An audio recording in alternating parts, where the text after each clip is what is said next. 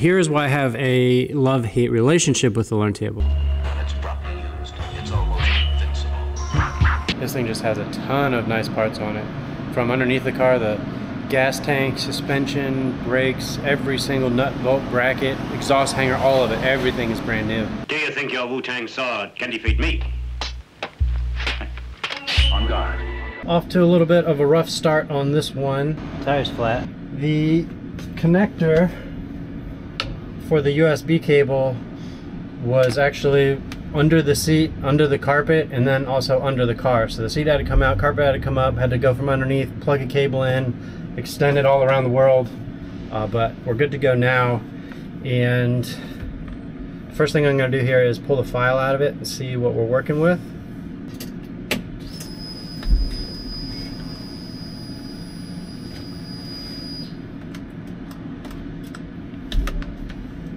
Downloading. This looks like a slightly modified Wizard tune. Fuel tables, pulling a bunch and adding a bunch. And based off of what the learn table is showing, we're probably either going to run into an injector problem or a fuel pump problem, so that's kind of disappointing. Target air fuel needs to be cleaned up a little bit, but the numbers are decent. Probably got a little bit more timing in it than what it needs. And the primary reason that this is here, he's been driving this around for quite a while apparently, but the idle is the main concern, and it looks like all the idle settings haven't been touched. Alright, I'm gonna go sit at the table and make a new file. Alright, loaded up, which should be a pretty decent starting point. I suspect I probably have too much IAC park position in it, so probably gonna have to come down on that. And since it looks like we're dealing with a fuel problem, I actually scaled the fuel table. I don't know if that'll focus or not. You can see that one cell's white. So essentially, scaled this to where it's just flirting with maxing out the injector. And hopefully we can bring that down, but I'd rather start overly rich than lean. So, shot that into the ECU, cycled the key. Let's see if this IAC park is too much.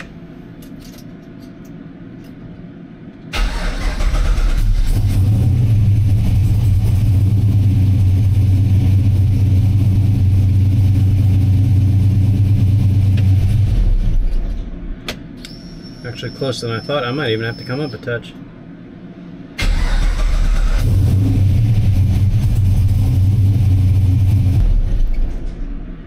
A few percent and a little more hold time. Let's see if this is any better.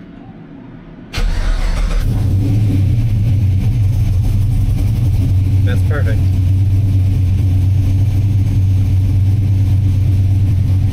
And take out a touch of fuel. Alright, that's good. Now, I have my injector end angle table zeroed out because I was going to build a custom table and I forgot to do that. So let me go set up the end angle before we get too crazy getting the fueling dialed in. And it's already about 150 degrees, so we shouldn't have to let it warm up too much longer before we can start rolling it. Alright, I got a custom table for injector end angle. We're just using Terminator XV2 software on this. And I tried to keep the numbers in the fuel table somewhat similar-ish and then just completely like reshaped it. So I'm not sure if we're going to be out in left field or not. So we're going to let it warm up a touch and then do some part throttle stuff. Way better. When I started it for the first time, it flared to like 9 billion RPM when it was dropped off.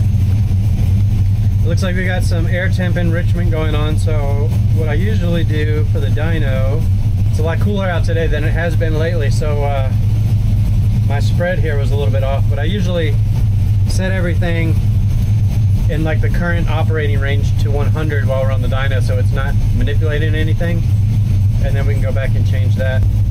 It looks like the trans range position is actually working on this. I wasn't expecting it to. It's warmed up enough now that closed loop is turned on and we're about 3%, so that's good.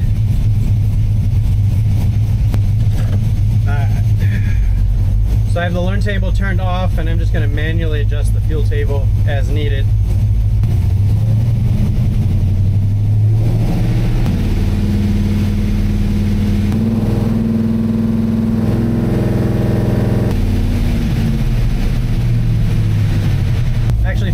close already. Just kind of rolled it a bit to see if it was in the ballpark. I don't like trying to get too precise with the changes that I'm making until I verify that, you know, it's not out in left field. But I think this is close enough to work with. It looks like right off of idle is going to need the most work. So I'm going to go ahead and part around with this, and then we'll come back once we start getting ready to do some full throttle stuff.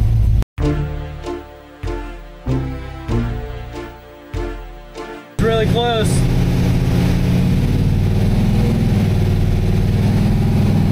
Here it's going up in load, like -1, -2, -2, -2, 0, 1.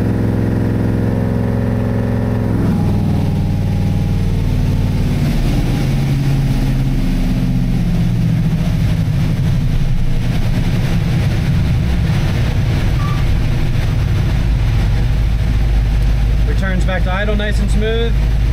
So far so good. Alright, just set our trans up so it won't downshift on us. And started logging, and we're just gonna make a little, probably a little half run or something and see where we're at.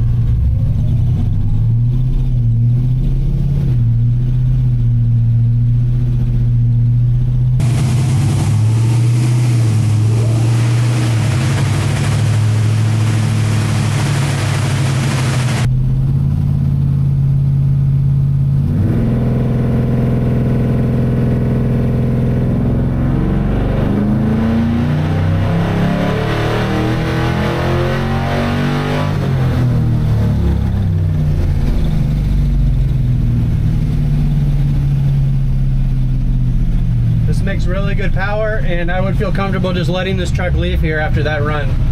The fueling was spot on. That's awesome. I don't remember if this has a fuel pressure sensor on it. I'm curious to see what fuel pressure looks like. It made 411. Might have actually still kept going. I kind of lost track of where I was at RPM wise, so I just let out of it, but usually I don't rev it that high on the first run, but that one was real close the whole time.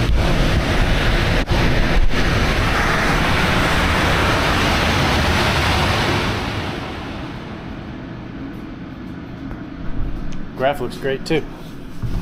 Now let me pull this log out of it. So here's our first run. You can watch here on the closed loop comp. This is essentially our fueling and making sure our target air fuel and our air fuel match.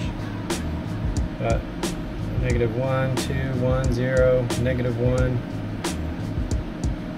This might be the closest I've gotten one on the very first run. -2. -1, 1, 0, -2, -2, -1, 0, 2, 1, 1. That's about as close as you're ever really going to get. So happy with that. Turn that off, get it out of the way. I had mentioned at the start of this, looking at the learn table, I suspected there was either an injector or a fuel pressure problem. So if you look at the purple line, turning on and off, you can see fuel pressure is dropping. That's about 58 off the throttle, just running, and it drops all the way down to 48. So that's why we had such a large hump at the upper RPM. Voltage looks good, temps look good, and something else. Speed's working. The hell else did I want to look at? Oh, duty cycle. So duty cycle gets up to right about 80. So our problem was fuel pressure, not injector. Who knows if the fuel gauge works correctly, but according to that, it's got plenty of fuel in it. It's a 12.5 air fuel. I guess we'll try and lean it out a touch. We'll probably try a little bit of timing and maybe move the injector end angle around a little bit. It's nice when they go smooth and you can get the fueling dialed on quick, because then you can spend time playing with all of the other stuff. Again, this one came in basically just for idle issues, which seem to be kind of corrected now. So I'll spend more time on this on the road probably than I will on the dyno. And who knows, maybe I'll load the original file back in this, and then we can record going over how we got the idle all straight for Tune the Trilogy. So if you're interested in learning more on how the whole process there works, you can check that out. So let's try, we'll try like a 1270 air fuel on this to see if it makes a difference. It probably won't. Just a little bit leaner on this run, not expecting much. It might back up a little bit just from maybe revving it a little bit higher on this one.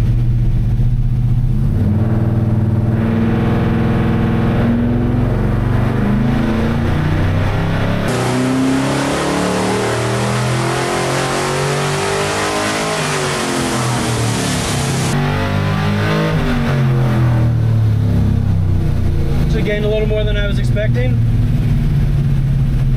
420. Just kind of goes to show why you got to test this stuff, because you can try it on 10 different cars and on 9 of them it doesn't make a difference, but on the 10th one that was a pretty significant jump in power. I don't really want to go any leaner than that, so we'll try a touch of timing on the next one. And here's the 2 overlaying. You can see it pretty much picked up everywhere. I think I'm going to add 2 degrees. As of right now, it has 3 degrees less timing in it, full throttle, than what it came in here with. So I'll just make a global change now, and then if it actually likes it, we'll see where it likes it, and then kind of move the timing around accordingly. All right. Let's see what happens. What's your guess? I'm thinking it's going to pick up 6 or 7.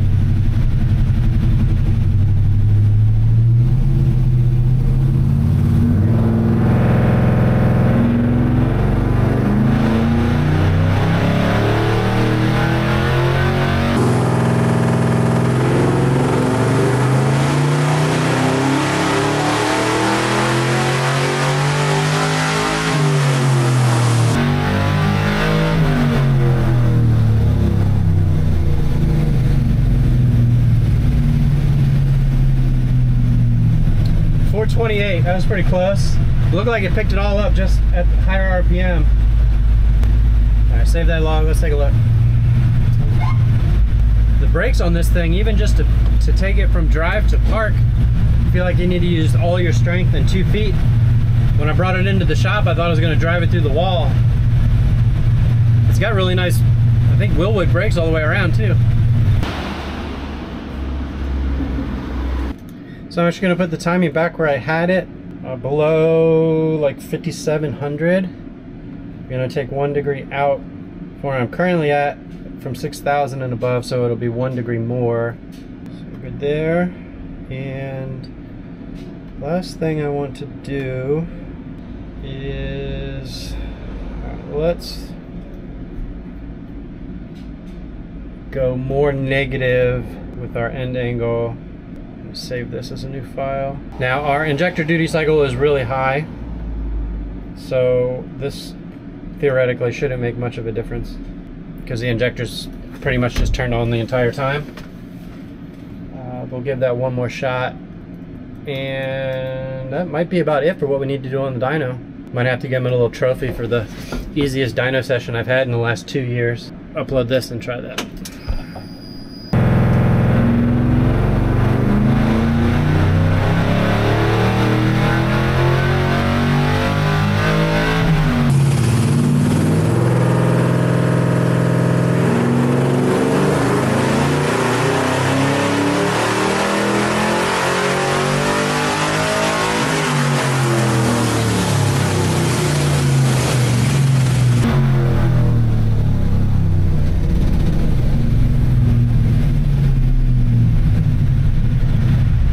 No change, so we're gonna go back to where we were on the end angle. We'll look that over, and that, like I said, that might be the last run we need to make on the dyno. It's actually taking me a little bit of time to get this on the dyno because every time I come to try to do it, it rains. And obviously wanted to be able to drive it around on the road, and it's been raining off and on today, so.